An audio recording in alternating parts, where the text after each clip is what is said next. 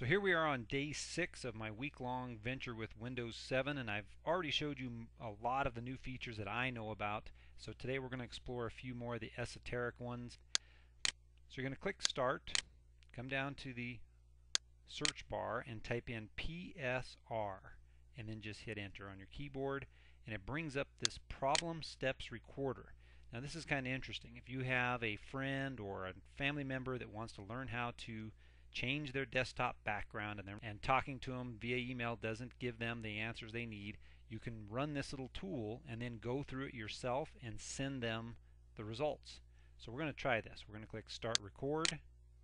Then I'm going to right click on the desktop, go to Personalize, and say change my desktop background right here, and then click on an option, and then click Save Changes. Close the window, and I'm going to stop record. Now watch what this does. I'm going to call this, it's going to save it to the desktop. I'm going to call it background. After you do your recording, it creates a zip file that you can email to any. So to see what that zip file is, I'm going to click on it, extract it for you, and we'll view it.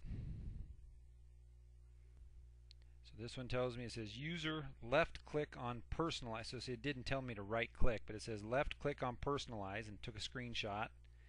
Then it tells me use your mouse to drag, and then it tells the user left click on personalization,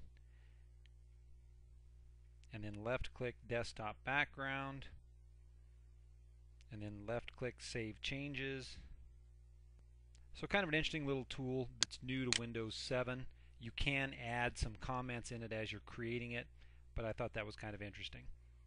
Another tool that has been improved is the Windows Magnifier. If you click Start, All Programs, Accessories, and then Ease of Access, or again, if you remember to use the super bar, if you click Start and just type in Mag down here, the magnifier will automatically come up. I think that's the fastest way to launch programs.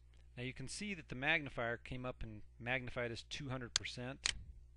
We can tell it to do a lens. So the full screen has always been there, but this is the part I think is nice for people who need it, is you can now make it a lens, and it'll follow your mouse and just magnify whatever your mouse is on. So that's a much nicer implementation that I think should have been part of Windows for many, many years, because a lot of people who need to magnify text or other things on their screens, they can do that with the new magnifier in Windows 7. And lastly, in today's installment of 7 Days with Windows 7, I'm going to show you the new networking tools that are available. And if I go to the control panel, I could do that, or I'm just going to type in again using the bar, network, and I can go directly to the Network and Sharing Center, or I can say connect to a network. So I'm going to go to the Sharing Center. This was something that was introduced to us in Windows Vista, and they have modified it a little. First off, it shows me my connections and where I am currently, but I can click here and say connect to a network, and it brings up and shows me my options for wireless.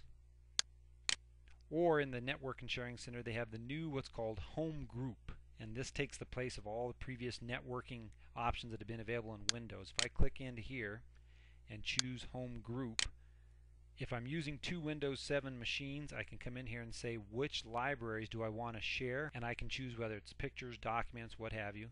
And I can also share printers if I have a printer assigned to this computer. And once I click Save Changes, it'll show up on all the other home group computers that are running Windows 7. I don't have 2 Windows 7 machines. I can't show you all of the new networking features, but it does look like it's going to be a lot easier to create home networks than ever before using Windows 7. And lastly, I did install a few older programs on the machine this week.